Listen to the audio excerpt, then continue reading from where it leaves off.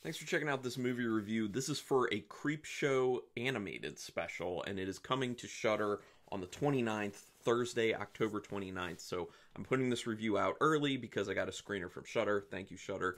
And for that reason, it'll be no spoilers. Also, I can't give synopses of the two stories involved with this because it's been asked that we don't give any sort of indicators on plot or storyline with the stories because they don't want people's experiences to be ruined with the show, which makes sense, which I wasn't going to do anyway, because I always do these as no spoilers anyway, so no problem there. But just no spoilers. But once everyone sees it, we can go ahead and have spoiler talks in the comments, so just know that. So this one stars Kiefer Sutherland as the main voice acting for the first story, and Joey King as the main acting for voicing for the second story. Now, most people know Kiefer Sutherland. I don't need to go into movies for him, but for Joey King, she was in such things as The Act, Slender Man, Independence Day Resurgence, Quarantine, and The Conjuring. So it's had a lot of work. There were some portions missing for the portion that I saw. Now, you guys will be getting the finished version. I got a few where the animations weren't colored. It was just kind of sketches at certain points. And there was like a running time on my screen. So it would be much cleaner for you guys, but I could look past that stuff and do, get a good experience with it. So it was interesting because this is animated. In the beginnings, typically there's an animation with the episodes of Creepshow on Shudder where the creep in the beginning is animated, and then it goes to the real life stories shot in real life. So they flipped it in this one, and the creep is real life, and then it goes to animation, which I thought was cool. But then they keep it animation at the end, so I thought it was a cool kind of twist to it. Now that said, the animation style, I don't think everyone's going to like the animation style. For me, it was a little weird at first, but I did get used to it. I also see that it's kind of a time saver version of doing animation, but it's going to be a personal preference thing. Like, some people will really like the animation, some people will really not like the animation. It's one of those where there's not a whole lot of movement. It's not full animation as in like people's mouths are moving while they're talking and articulating normally. It's one of those ones where it kind of sets the scene. It's like a hybrid between actual animation and a comic book cell. So it kind of sets the scene, and then there are just articulations at certain points in the scene, and those things move a little bit, but not everything. So like a prime example would be, say I'm the animation cell and I have my arms like this. So maybe just my arm moves like this during it because I'm doing something, or both my arms move, or I just do like a movement like this. It's not full articulation. So, like I said, it was a little weird for me at first, but I got used to it. But that said, the animation looks pretty good. It does look good. And I think it's fun to do an episode like this. It's away from the norm. So the stories are, the first one is called Survivor Type, and that is based on a Stephen King story. And the second one is called Twittering from the Circus of the Dead, and that is based on a Joe Hill story. So we're doing the Stephen King family stories, which, that's not a big departure from what Creepshow's been doing. They have pulled from Joe Hill before, they've pulled from Stephen King before, so this is really no exception. There are some animated cameos in the stories that I will not tell you about, so just be on the lookout for those when you watch it. Those are always fun, those little bits of, Easter eggs. I like it. So, with the first story, because of the animation style, and this actually holds true for both the stories, honestly, when movements happen, things morph in kind of weird ways, so sometimes it just looks a little odd and doesn't seem like it's really working, especially with facial things, like when faces are moving in certain ways, like the morphing of them and the animation looks really weird. So that's one of the things I didn't really like, but you kind of get past that. You get used to it. It's not that big of a deal. There is a solid way that the story gradually reveals itself with darker portions of the overall story, but also keeping kind of a nonchalant conversational tone to it to keep it moving. So it's dropping like these darker pieces in there that do resonate with you, but then it keeps moving in a very nonchalant way where, you don't have a full the full time to really stop and reflect on that, which I think ends up working for the story in the end, because then once everything hits in the end and you know, everything stops after that, you have more time to think, and then that makes you think back even further in the story to those little darker pieces that were kind of littered throughout the story until the very, very end. Kiefer Sutherland's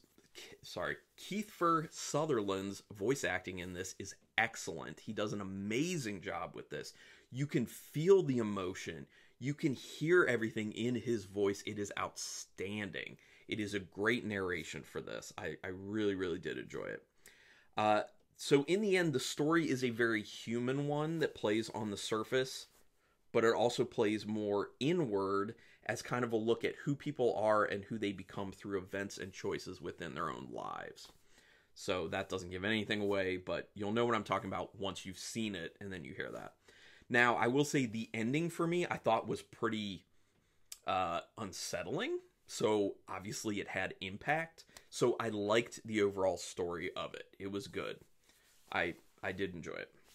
Now, on to the second one. Oh, I guess I should give a star rating just for that one.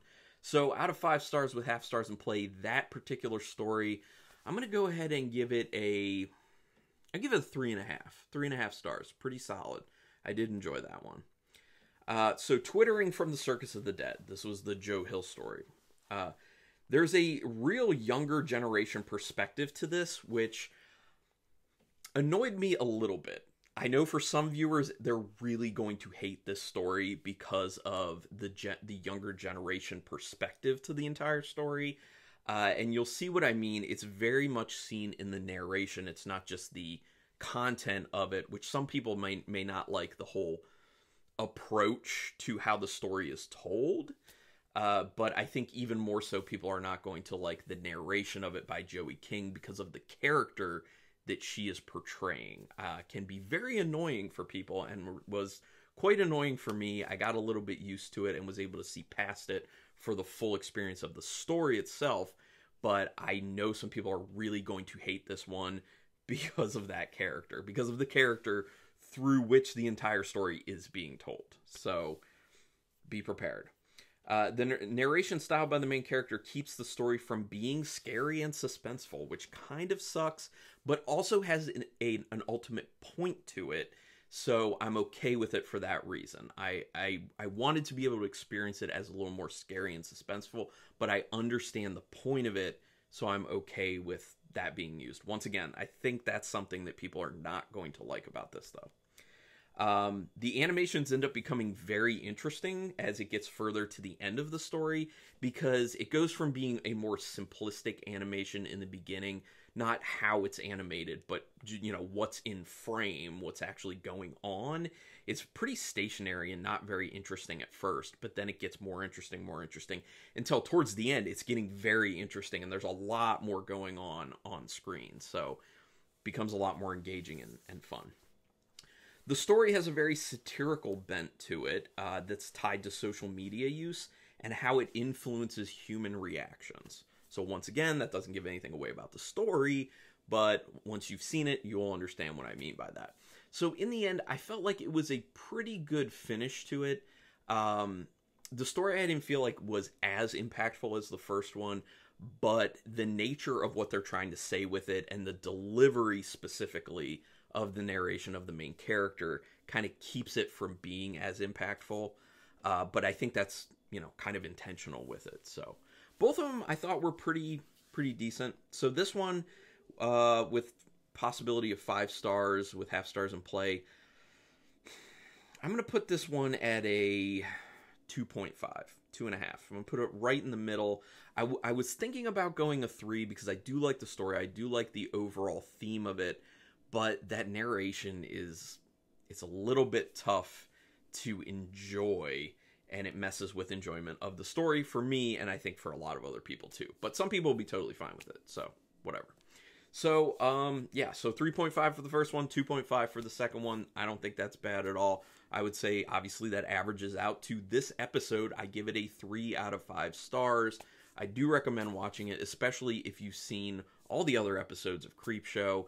I think in general, usually with the Creepshow episodes, it would be like one of the stories was pretty good and the other story was eh. With this, I think it's a little bit better than that, maybe. So, yeah. But I enjoyed it, and I'm interested to see what other people think. Like I said, we can do spoilers in the comments once people have seen it, once it's out on Thursday, the 29th of October. So then let's talk spoilers.